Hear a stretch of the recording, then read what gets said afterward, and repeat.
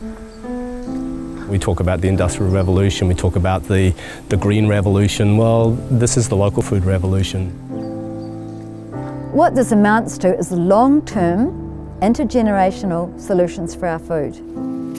If you go back not that far in our history, this is what we did. But in the space of about 100 years, we've lost the context of community and community food. Orchards are being taken out across New Zealand for lifestyle blocks. Quarter-acre sections are being carved up and infilled. I mean, I've got lists of over 1,000 different apple varieties pre-1900s, but they have no interest to modern research because you can't own them. Our heritage fruit trees are our connections with our ancestors and with the children to come, so it's our gift and it's our responsibility. I don't know if it's possible to grow food for public on public land, but it seems to me that it ought to be if we do it in the right way.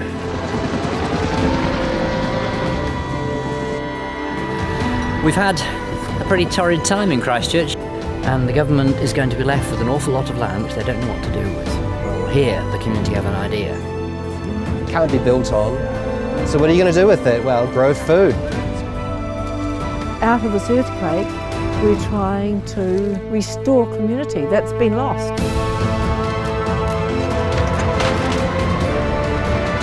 We asked the question of the government department, what on earth were they doing? And we found out virtually everything under 4 metres in height was going to be chopped down.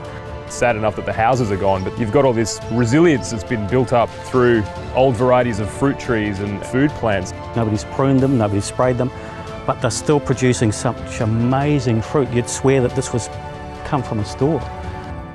Well, we can't go to the supermarket and get what we wanted anymore. We can go to the supermarket to get what's given to us.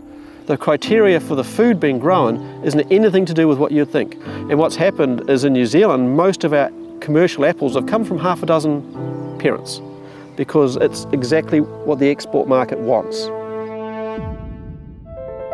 We must take care of our biodiversity and the connections. We need to reclaim the commons. We need to reclaim our communities and we need to reclaim ourselves. You are part of the biggest movement in the world, one that flies under the radar of the media, and you're it. This patch of rubble in a few months is going to start becoming a thriving hub for urban agriculture in this city. This is about a real need to support our communities and truly sustainable food resilience.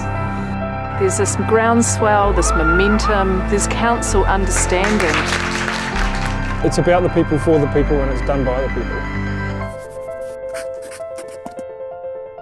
We are going to get that edible garden city, and it's actually quite exciting when I think about it.